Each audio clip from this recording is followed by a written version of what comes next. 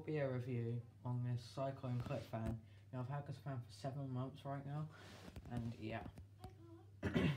Sorry about that. But yeah, you can see here's the front view of the fan. This side. Sorry about the talking in the background. And the back. It has an information sticker. And yeah. You can see the oscillator knob is missing on this fan because I took it out. Because this fan's oscillator broke after 1 month. And I rarely ever used it. Switch is working fine nonetheless. So yeah. But the fan is just cheaply built.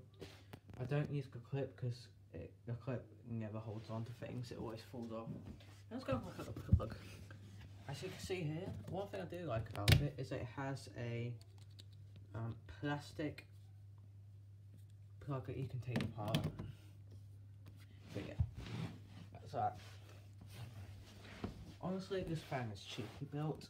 Like, I mean, I'll give it the benefit of the doubt for having a solid built grill. Like, the grill's actually quite solid built.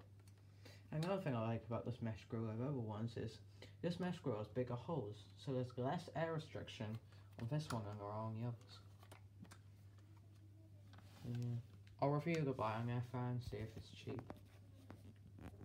But for now, I'm going to review this cheap fan. This is what it looks like on the underbelly. You can wall mount it and everything. Clip doesn't work properly, like the rubber things fell off the same day I got it. And here's low. Like, it's powerful, I'll give it that, it's powerful.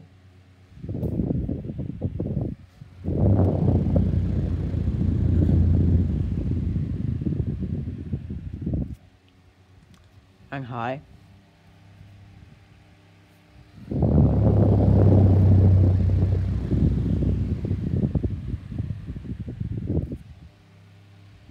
But however, it has a problem.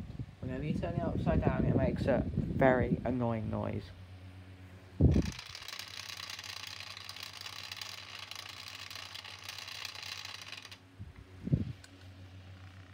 Oh. Also, it keeps falling over and off. I wish I'd made a video of it with its oscillation, but I did not, and someone's phone was pinged, probably mine. But yeah, this is a cheap fan, and quality, I'll probably give it like a 2.